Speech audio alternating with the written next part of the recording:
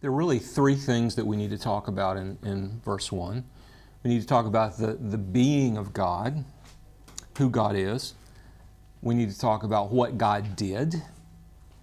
And we need to talk about when He did it. And we've taken a little time to talk about the being of God and the philosophical objections to the idea of God which come from atheism. We'll continue doing that, but I want to now shift a little bit and talk about what He did. He created the heavens and the earth. Now the Hebrew phrase heavens and earth, hashemayim wa ha'eretz, basically means everything. That's the way you say everything in Hebrew. You say hashemayim wa ha'eretz, the heavens and the earth. What else is there but the heavens and the earth? The heavens, everything over us, and the earth, everything around us and under us. God created everything over us, everything around us, everything under us. That is, God created everything. Now let's go back to the atheist point of view for just a minute while we talk about that. Until the 20th century, the majority of scientists believed in what they call the steady state theory. And there's some scientists who still believe in that. And basically what that means is that matter is eternal. In other words, the universe that we see when we look through the telescopes has always been here. Let me just say that that's impossible. Because if the universe had been here for an eternity, the fuel which allows the stars to burn would have flamed out long ago, because the fuel is not infinite. So it's impossible. Now, not for that reason, well, in the 20th century, more and more scientists came to an alternate theory, naturalistic theory of origins called the Big Bang. And the Big Bang lines up pretty well with Genesis 1:1, but the scientists, you see, refuse to recognize a creative agent, that is, a personal creator. The Big Bang is a way of saying, we know there was a beginning, but we can't explain it. Now, let's think about what that means in terms of time. When did it happen? Well, let me just say that all cosmologists, secular cosmologists, believe that the universe is 12 to 14 billion years old.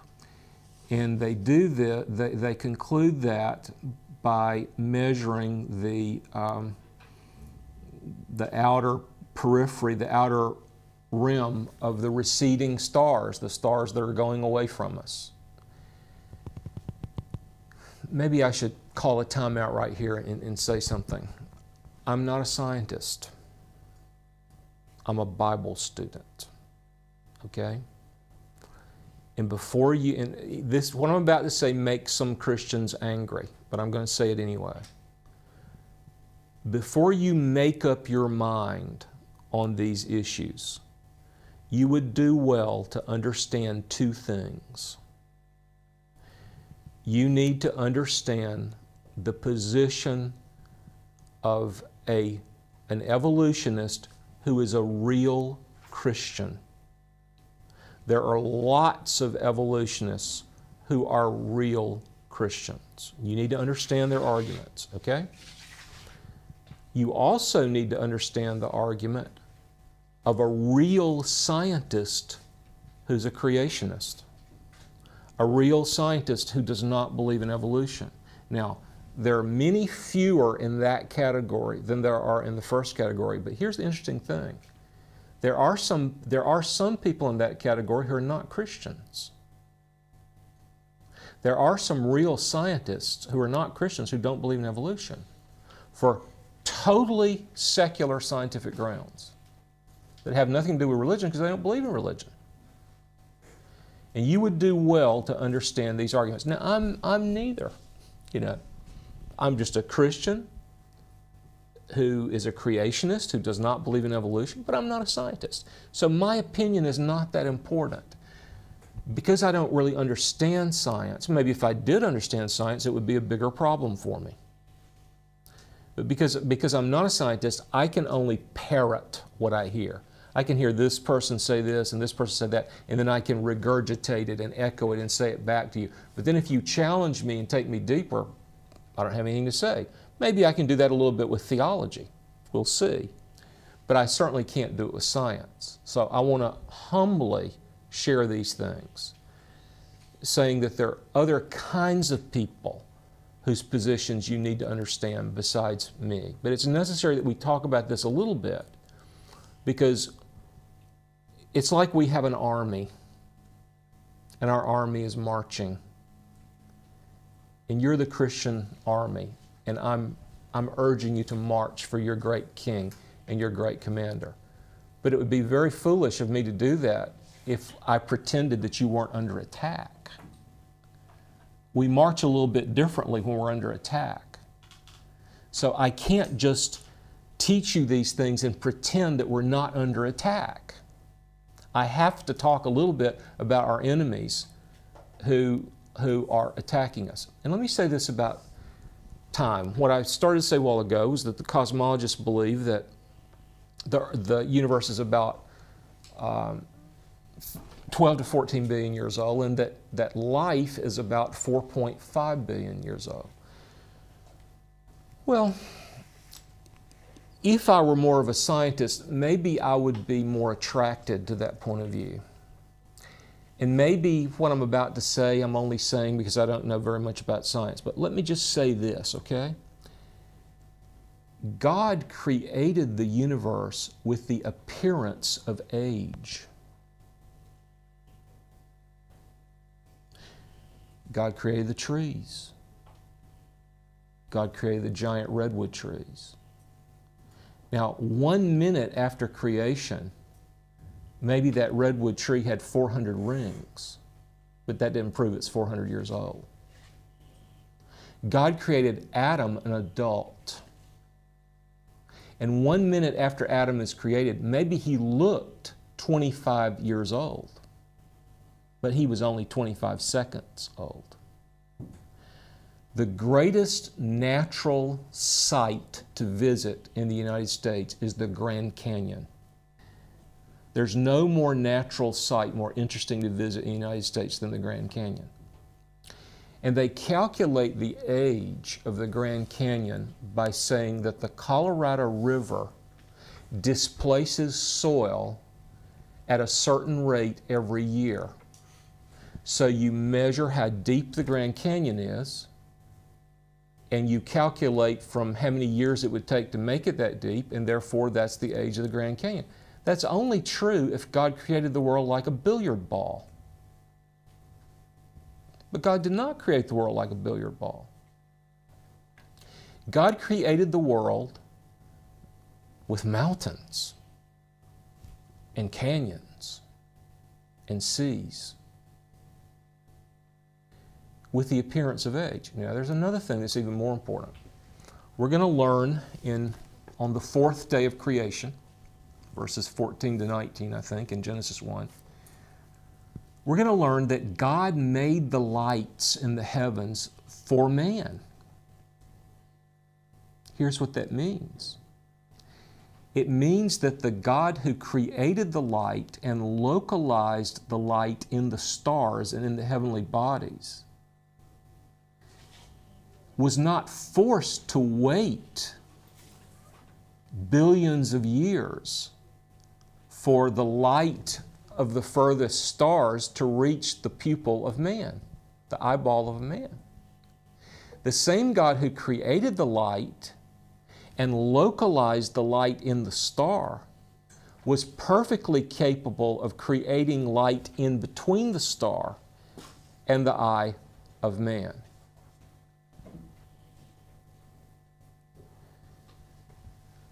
There are three things that happen in the book of Genesis, which means that we cannot take an accurate measurement. One is creation itself. We don't even know for sure that the speed of light was a constant at the moment of creation. The measures only work if all the constants which are true now abided at the moment of creation. But the moment of creation is a special moment. There are actually 4 events in the book of Genesis that mean we cannot take an accurate measurement. One is creation itself. The other is the fall. The fall upset things. The things that we see now are not the things that were seen before the fall. The things which exist now are not the things which existed before the fall. We'll talk about that when we get to chapter 3. So there's creation, there's the fall, there's the flood, and there's the judgment at the Tower of Babel. We'll talk about that in chapter 11, how that changes things and how that can corrupt the measurements. So, let me say this. I'm not saying how old I think the earth is. Anthropologists who are not basing what they say on cosmology or even on biology, anthropologists tell us we got to have 100,000 years for the way the races have changed. Well, we'll talk about that when we get to Genesis 11. I interpret Genesis pretty literally, and I'm undistracted by what scientists say because I don't know much about science, but also because I trust the Scripture. I do believe that the earth is young. I don't believe that it has to be as young as 10 or 12,000 years old for Scripture to be true. I suppose it could be a bit older than that. I doubt very much if it's over 100,000 years old. I certainly don't believe that the universe is 12 billion years old. Now, maybe it is. But if it is, it's not because there are things about science that I don't understand. It's because there are things about the Scripture that I don't understand. Do you understand that distinction? The reason I admit that the universe could be billions of years old is not because I'm impressed with what science teaches. It's because I'm painfully aware of my capacity to misunderstand what the Scripture's saying. Okay? We have to have an authority, and I've got mine. And we'll talk about that in chapter 3. Okay? TVS Seminary is a nonprofit project. Our joint effort will bring about the common purpose of making Christian education available around the world and developing good Christian servant leaders. You have a unique opportunity to partner in this effort through your prayer and/or financial support of TVS Ministry. For more information, please visit tvsseminary.com. But if Genesis is true, you can't measure it because it's not going at the same rate it's always gone in. Creation produced a different rate. The fall produced a different rate. The flood may have impacted the rate, and the judgment at Babel may have impacted the rate anthropologically. We'll talk about that when we get to chapter 11. In the beginning, God created the heavens and the earth. Now, verse 2, we're already in verse 2. Verse 2 is also very much tied up with these controversies about time. And let me say what I mean by that. In the beginning, God created the heavens and the earth. And the earth was formless and void. The Hebrew words are tohu wabohu, without form or shape. That's tohu. And empty. That's bohu. And we're going to see that the successive days of creation, we're going to talk about what is a day, what could a day be before there was the sun. On the successive days of creation, God addresses these problems of tohu, no form, bohu, no fullness. What does God do about that? But first we're going to talk about a bigger controversy. Here's what many Christians believe. Many Christians believe that there was an enormous, incalculable gap of time which passed between Genesis 1:1 and Genesis 1:2. This is called the Genesis gap theory. And I want to be very fair because some very, very good people believe this. I believe that most people believe this because of pressure from science. I believe that most Christians are attracted to the gap theory because it makes it easier for us in a biblical way to account for the apparent vast age of the universe. But the arguments are not, the arguments are made from Scripture. Now I got to tell you something that's very, very important. There were Christians who believed in the gap theory before 1859. 1859 was the year that Darwin published The Origin of the Species. I happen to have all the sermons ever published by Charles Haddon Spurgeon, the great Baptist in London, who died in 1892. He's my favorite preacher. In my opinion, he's the greatest man ever to preach in English. I have a sermon which he preached before 1859 in which he allows for the possibility of the gap theory. Why would that argument appeal to Christians, especially Christians before 1859, who would have had no scientific motivation to believe in a gap theory? Well, here's why. Genesis 1:1 said that God created the heavens and the earth. But verse 2 says everything was chaos. You know, we have these two Greek words, cosmos, which means an orderly world, and chaos, which means disorder and randomness and anarchy and a mess. So here's the argument. If God created everything, if God created the universe in verse 1, He wouldn't have created the mess we have in verse 2. Therefore, something happened in the gap between verses 1 and verse 2 which messed everything up. And the suggestion is it was the angelic rebellion led by Lucifer.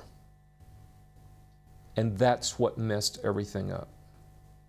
Now, there are actually some verses which are appealed to outside the book of Genesis. And I hope you have a Bible, and I want you to turn to those verses. We'll just look at 3 verses. One is Isaiah 45:18. Isaiah 45:18, which says, I'll go ahead and tell you the other places so you can write them down and you won't have to take time. Another place is Jeremiah 4:23. And maybe we'll look at Isaiah 34:11. I don't know if we'll look at that one or not. I got to look at it again before I decide. But the first one is Isaiah 45:18. Here's what Isaiah 45:18 says. Thus said the Lord who created the heavens. He is the God who formed the earth and made it. He established it and did not create it a waste place,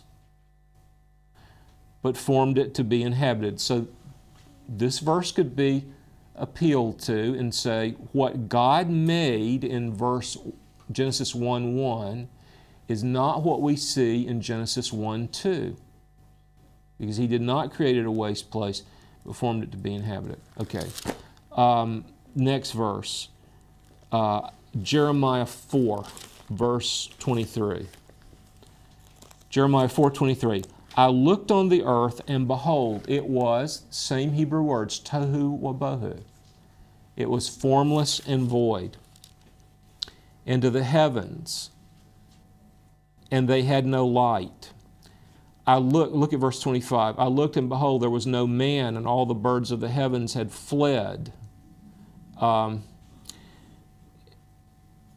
This reference is imported to suggest that something terrible has happened, which has rendered the world formless and void. If you are compelled by the scientific evidence, and you believe that the scientific evidence is overwhelming and it leaves us with no options, but to believe that the universe is billions of years old, then I think this is a good option for you. I think if you want to interpret Genesis 1:1 and 2 this way. Let me just say that I don't think that's what it means. I'll just say a couple of things here. God, when we read Genesis 1, and when we look at ourselves and we realize that we are made in God's image, it's obvious that God is a great engineer. It's obvious that God is a great mathematician. It's also obvious that God is a great artist. He's a great artist. And in a minute, we're going to talk about the successive creative days and what that means. One reason God created time was so that everything wouldn't happen all at once. I'm not an engineer or an artist. I wish I was. But I think both engineers and artists would tell us that part of the pleasure is in the process, not just the product. That if an engineer could build a building or an airplane or a ship or a bridge in one day, he wouldn't, because that would take the fun out of it. And that if the artist could render the painting in 1 minute, he wouldn't,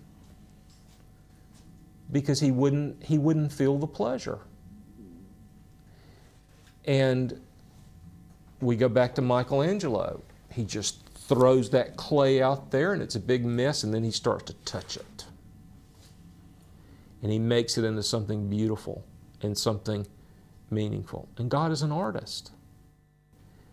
And it doesn't mean that He created chaos and something terrible and awful just because He began.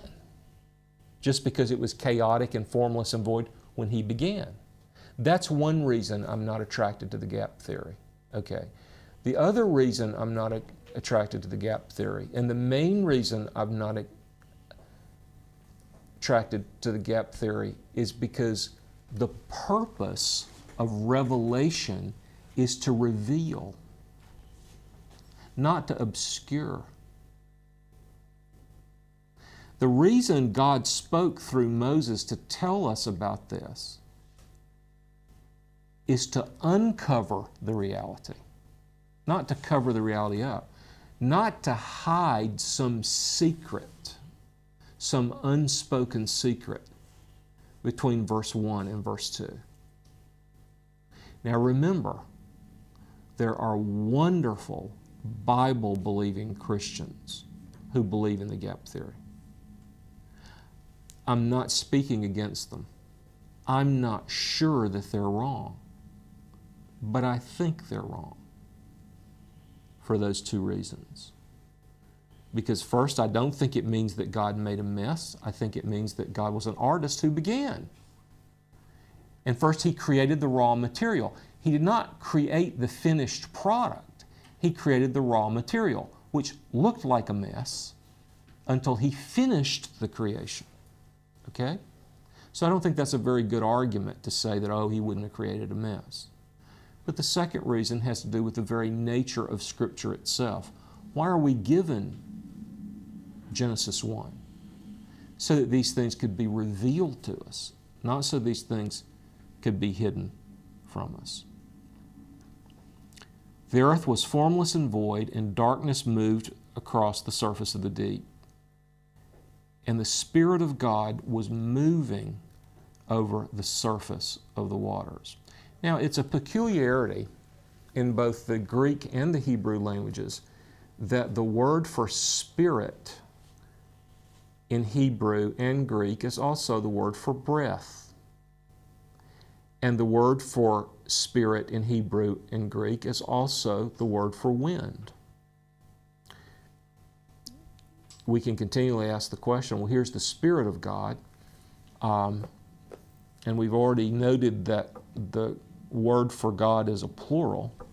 And we're going to note other things even in chapter 1. How do the Jews who are Unitarians, who accuse us of being polytheists? We are not polytheists.